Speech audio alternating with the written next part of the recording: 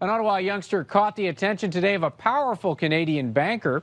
12-year-old Simon Leclair attended Scotiabank's annual general meeting today, not as a guest, but as its youngest investor ever. He bought his first shares at age 6. He wrote to bank president Brian Porter to ask for a meeting, and he got one. Maybe a future. 2 weeks ago, I sent him an email, and his secretary wrote me back and said, "Sorry, Mr. Porter has a very busy schedule."